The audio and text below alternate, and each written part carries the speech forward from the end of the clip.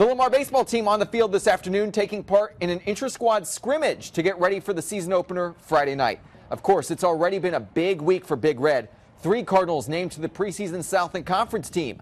Senior catcher and first baseman Brandon Provost, a first-teamer, while senior third baseman Reed Seeley and senior designated hitter Kyle Markum picked to the second team.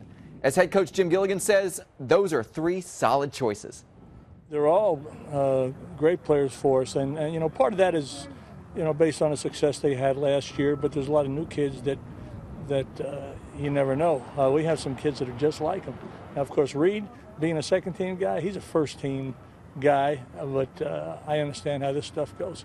That's why you don't see any Coach of the Year plaques hanging up in my office. I don't believe in that stuff.